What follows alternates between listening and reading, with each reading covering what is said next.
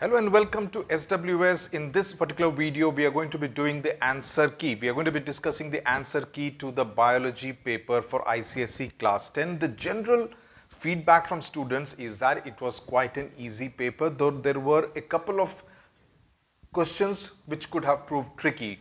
And we will discuss that as we go along. Let's discuss the MCQs first. The first one, the mineral element in hemoglobin is, the correct answer is B, option iron. The number of cranial nerves in humans are 12 pairs, that is option D. Gigantism and acromegaly are due to option A, hypersecretion of growth hormone. Pericardium covers the heart. I remember doing a question linking it with the reproductive system in one of the MCQs, PYQs that we had done on YouTube. The circular opening in the center of iris is D, pupil. The blood vessels that carries oxygenated blood is pulmonary vein, B. Seventh, organ of Corti is present inside the cochlea. The structure that stores urine temporarily is the urinary bladder, C.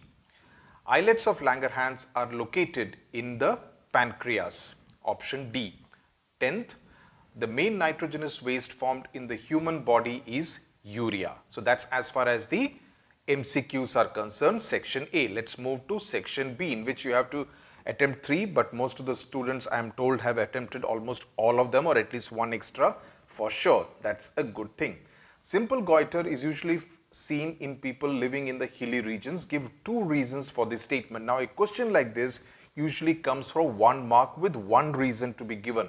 So students would have struggled to an extent to give 2 reasons, because the reasons would in any case be interlinked. So you could write something like, soil in the hilly areas is deficient in iodine due to leaching, hence vegetation is lacking in iodine, and iodine is necessary for the production of thyroxine. Those are the only ways you could actually link up the 2, give the 2 reasons for the statement. What are the 2 types of blood circulation in humans? Pulmonary and systemic circulation. Mention the 3 major steps involved in the production of urine: ultrafiltration, reabsorption, and tubular secretion.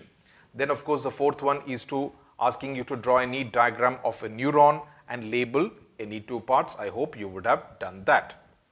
I'm going to focus mainly on the keywords that are necessary in any of these answers. Now,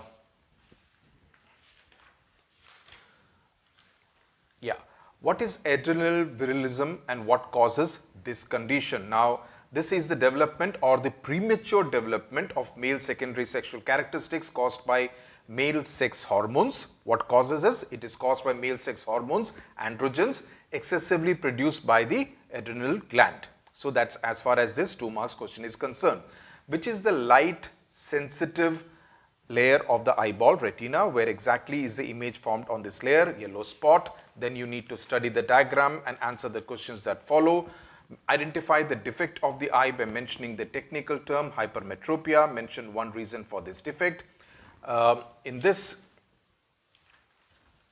you need to talk about how the eyeball shortens from the front to the back and the convex lens becomes less convex, and it prevents basically the incoming light from focusing directly on the retina.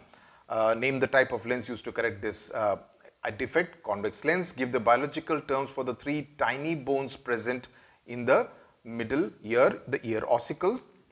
Question number 4, name the endocrine gland that secretes thyroxine, thyroid. Name any function of thyroxine, basically to control body metabolism. It also regulates heart condition. You could have mentioned any one of them.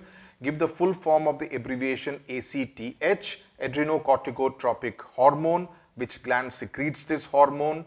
The pituitary gland, right? Define the term synapse. Now, how do you define that? It's a junction between 2 neurons that allows communication between them. Okay. Yeah. How are cytons and in this you could say dendrites from one neuron and the nerve endings of the other neuron, and how are the cytons and the axons of neuron present in the cerebrum? Cytons on the periphery while the axons in the center. Name the three membranous coverings of the human brain: durameter, arachnoid and pia mater.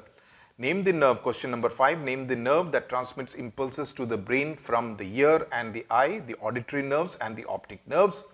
A mature mammalian erythrocyte lacks nucleus and mitochondria but is efficient in its functioning. Explain by giving suitable reasons.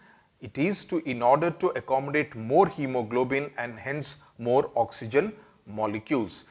Now then there is this diagram in which the third part is also given from the same area, which is a little strange, right? Cerebrum, cerebellum, and the third part is should actually be pons medulla oblongata, but the way the arrow is drawn, it seems to be also drawn from the cerebellum. What is a reflex reaction? State any function of the part numbered 1. It is for logic and reasoning. What is a reflex reaction? Involuntary and sudden response to stimuli and an integral part of the survival instinct. Give the exact location of pulmonary semilunar valve. Where does it close? Ventricle diastole. Name the hormones whose deficiency causes diabetes mellitus. Insulin. The second one is ADH, diabetes insipidus. Then you have to draw a diagram and mention one function for each of the following. Lymphocytes basically reorganize and eliminate threats to the body by taking care of the immunity and production of antibodies. Thrombocytes for clotting. Neutrophils, it protects us from any kind of infection. So that's as far as the function for each of the following is concerned. With this, we come to the end of the answer key for the biology exam. Next up is the optional subjects examination. I do hope all of you do very well. Thank you very much for watching.